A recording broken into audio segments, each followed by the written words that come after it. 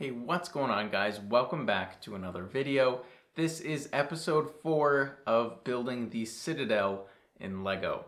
This series is being sponsored by LightMyBricks, so a huge thank you to them. Some of the products that you will see in the video have been provided by them, so huge thanks to LightMyBricks. This video has a lot of progress. I got a ton of progress done on the mountain. If you guys remember the last video, I had just started working on the Citadel tower. By the end of this video, you guys will see the fully integrated Citadel tower and a good chunk of the mountain being completed. So before we get started, make sure to hit that like button and subscribe, and let's get right into it.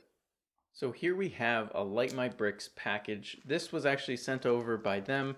As you guys know, they are sponsoring the series. So as we can see here at the bottom, there's the 4 Flickr effects boards, and they sent me 4 of the blue lightsabers as well as 6 of the green lightsabers. So this is insanely helpful, and I'm super grateful to LightMyBricks for sponsoring the series and sending these over. So as you can see, I've made a ton of progress. The tower is now fully integrated into the lava at the bottom, and I'm starting to work my way up here on the side. Over here, you can't really see it because it's being blocked by the tower, but this side is almost fully done, which I'm really happy with. The main thing that I really wanted to focus on this week was getting the tower integrated into the MOC.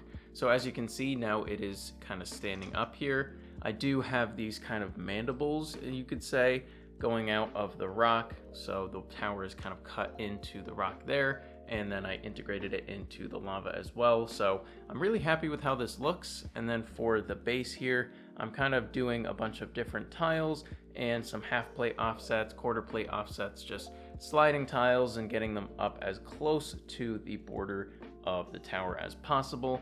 And I think it's working out pretty well. It's definitely the easiest way to do it because this angle does not fit with any wedges or slopes or anything like that. So I'm gonna keep going with this. And then the only other thing is, as you can see, I have some trans clear plates here.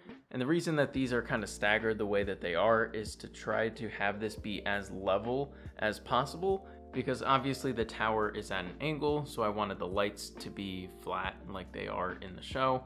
So this was the best way that I could come up with to do that. And that actually raised another question, which is the dark bluish gray stripes that I did in the last video. Now those things are obviously angled, so I'm gonna have to revisit that, but I might end up just taking those out. And then the last thing is some of these exposed studs. This is for some supports that kind of come down at the base of the tower. The first one should be going straight into the lava, but because of the way that I built the lava, there is kind of a checkered pattern. So I decided to just bring out the rocks all the way to the front here and then just put the mandibles, just all of them on top. But I do like the way that this looks, and then the other one on the other side is pretty much the same, so I'll show you guys that in a little bit. I'm using these really long curved slope pieces for now, and I think I'm probably gonna stick with these because it's a little bit inaccurate to the show, but I think if I tried to mimic the way it looked in the show, it would just come across looking very blocky and unpurposeful. So I'm gonna stick with these for now, and if I just go ahead and snap these on here, then I have some longer ones for the middle. And then the last one I'm using dark red because I don't have any more of the light bluish gray, but this just snaps in like so. But now you can kind of see what I was going for with the lights. So that is my idea, and I will obviously be having lights inside of the tower, so these will all be illuminated, and I have some on the other side as well. So now I think I'm gonna just pull back and show you guys the entirety of the progress that I've gotten done this week.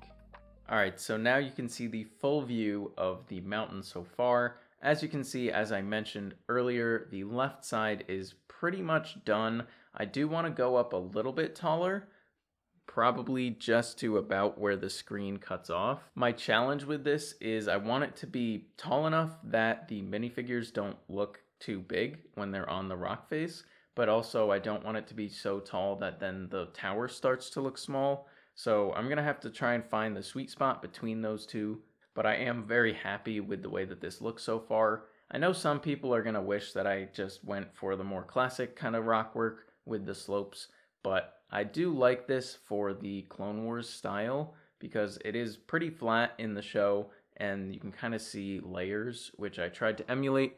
and it just kind of works its way up with different layers of slopes and stuff. So I did that all intentionally, and I think it works pretty well. And it definitely does look better when you're not looking at it straight on. You can see all the bumps and ridges from the different layers of slopes. The purple is a little bit patchy, but when you're looking at it, it adds in so much color that is definitely needed.